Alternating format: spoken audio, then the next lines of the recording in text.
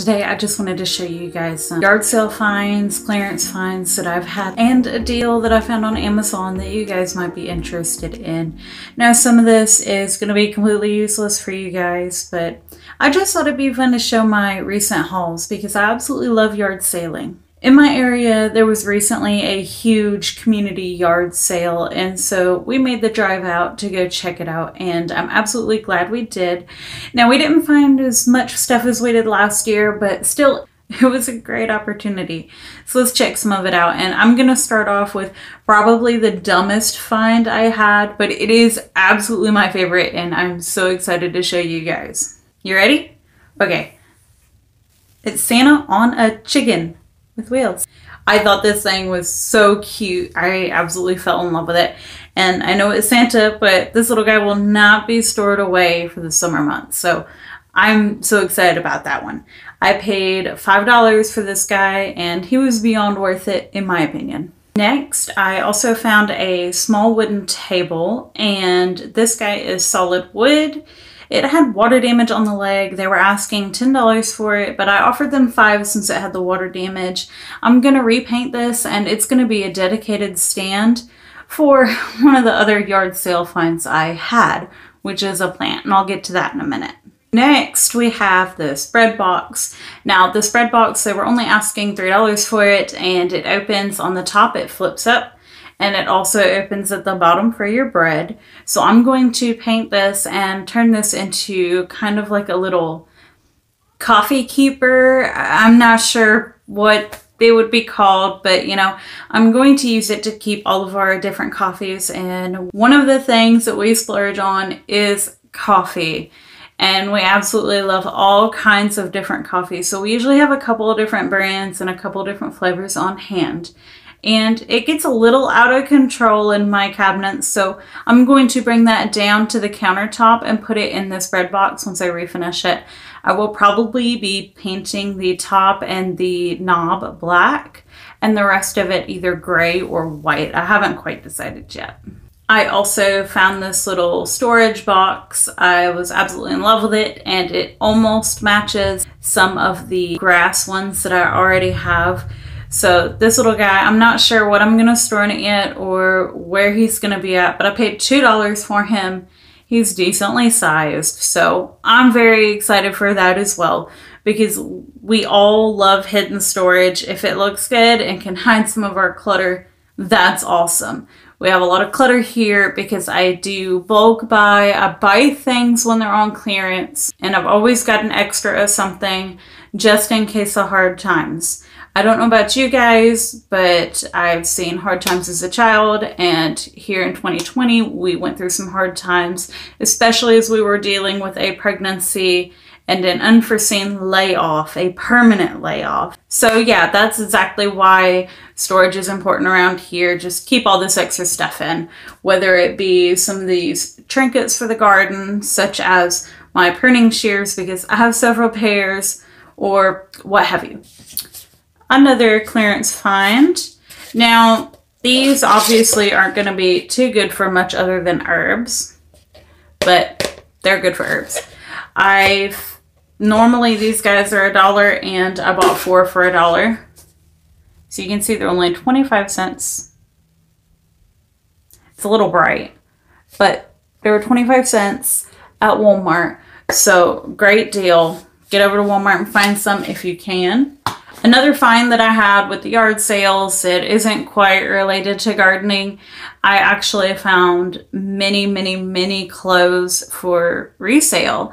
I paid about 50 cents per item, and I even found shoes for 25 cents. So those are awesome deals, and I will be able to make quite a decent return on them.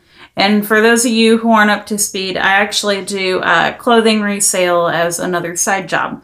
So I do a couple of different side jobs, and clothing resale is one of my big ones. And it's funny because I'm not someone who's into fashion, beauty, anything like that. I'm not into those things, but I absolutely love clothing resale. It's so much fun, and I've been learning so much, and I focus on kids and babies. So I bought probably a small laundry basket worth of clothes, and I didn't give more than 10 bucks for them. Now the plants that I did not tell you guys about yet, which obviously you guys are going to be interested in those. So I got I believe it was a Snow Queen Pothos. I think it was Snow Queen. I'm not real familiar with these plants. It's funny because I've had one for like 2 years now. But I wasn't really a huge houseplant person, and for some reason I caught the bug more recently. So I got one of those, and I actually split it with somebody else. It was a plant stand and the plant. And I took the plant, they took the plant stand. So essentially I paid $2.50 for that. And the other plant that I bought was a Plumeria, and it was actually brought over the mother plant was brought over from Hawaii, and I have a rooted cutting from that. And that was the most expensive thing I bought while yard sailing, and I gave $20 for it.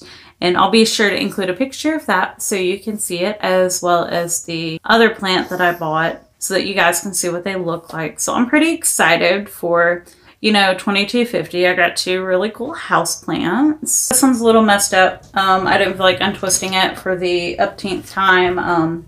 My son loves to play with this thing. This is like a plant shelf, and you guys get the idea. It's a plant shelf that you hang from the ceiling. It's really pretty, really pretty. And it was only $3, so that was pretty cool. I figured it'd be awesome to put some succulents on. Sorry about that noise. 2 more awesome finds. I'm actually getting ready at some point, I don't know when. I want to do a survival notebook series, and I can share that with you guys if you're interested. But I guess I should get to the point here. I found a binder. It'd be a great starter binder. It's hard, and I'll upgrade it eventually to one that zips closed. But yeah, this was $1. So what I want to do with this binder is I actually want to print off a bunch of pages that revolve around gardening and fruit preservation. The idea being that it can be a reference point should we ever, you know, lose connection to the internet, or maybe I don't have the books that are needed. And it's going to have a lot of information in it that you generally don't find in general gardening books or general homesteading books, general food preservation books. I want to include a lot of odd things in these pages. For example, one of them being making complete homemade fertilizer straight from your garden. This is something you generally don't find. You find the basics about compost making, and some go into depth in the different types of composting processes. However, you don't really see anything out there that teaches you how to make a fertilizer, a compost that is actually complete in the nutrition that your plants need. And some of those sources can be slightly difficult to really find. So I'd really like to have a notebook that kind of encompasses some of these things, that if we can't access them from the stores and the people around us, that there is a page to reference so that we can make them or do it ourselves. So it may be a while before I get some of those pages released to you guys if you guys want to see them. I've got to work on them, print them out. I just thought it'd be a really cool idea, and it might be really useful for you guys too. It's just something that really interests me. It really piques my curiosity to think about what would happen if we didn't have modern conveniences. Now, I'm not necessarily a prepper by any means. I'm not terrified of anything happening, but I am a firm believer in being prepared on a reasonable level for most things. But I do believe in being knowledgeable, so that's the whole reason behind this notebook, is just to compile some long lost knowledge, some unique knowledge, some things that you may not think about normally. So I'll discuss that in detail later on, again, if you guys are interested. Carrying on. Scissors, 10 cents. I swear I'm the scissor girl. I'm sorry guys, if there's a clearance on scissors, I'm gonna let you know about it. I'm absolutely terrible. I still have scissors from the last clearance. I still have kitchen shears from Dollar Tree. I have scissors everywhere. I love scissors. They're amazing. Anyways, how about a Dollar Tree find? Okay, so Dollar Tree has been getting in their winter gear, and I don't know about you guys, but I love beanies. I'm sure some of you do too. And I found this little guy. Look at that. It's really cute. Let's see if I can. It's probably about the best I can do. So it's cute. It doesn't look terrible. It's not bad. It's not bad. Totally wearable. And fuzzy little top on it. I've got a cricket and I'm going to play with this. So may not turn out very well because it's quite stretchy. But for $1, can I complain?